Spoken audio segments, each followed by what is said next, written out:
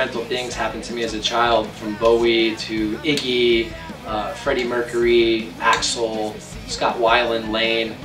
I loved all those guys. I just happened to be one, so hey, might as well embrace it.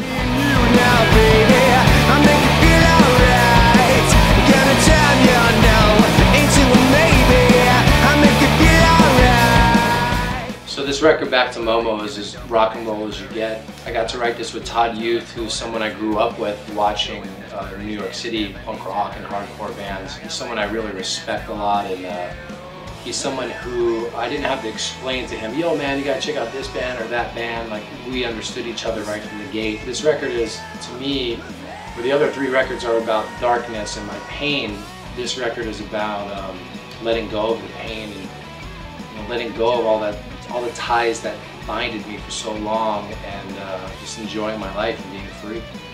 Now it's all for me and you now, baby. Make it feel alright.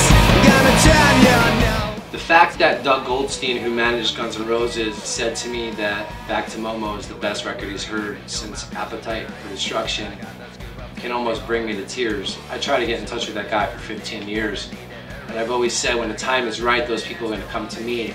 And that's exactly what happened. He heard Alive and Well, Smack in the Middle of Hell, heard the rest of the record, and then called me, came to my house, and we signed a contract. Doug Goldstein is an amazing guy with an amazing track record, and I'm so excited to be working with him. I mean, I can't even tell you.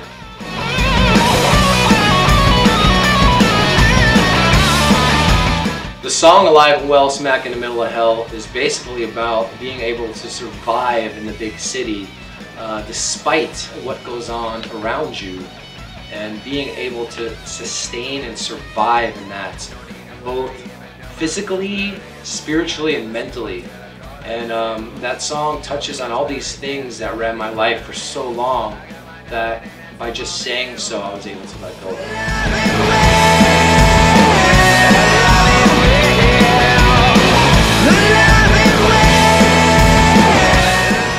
The video Alive and Well, Smack in the Middle of Hell was so much fun. It was, my son was there. We had a micro there, which is the PC word for midget nowadays.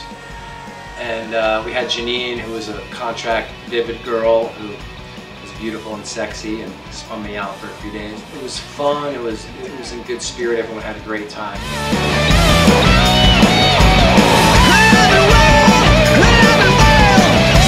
My reputation has to be one of the worst in town. I'm really proud of it because I haven't had to go out at all in the last like 10 years, because people just keep me in the mix by talking about stories when I was 20 years old and shit. But those days are long behind me. I wouldn't be alive if they weren't.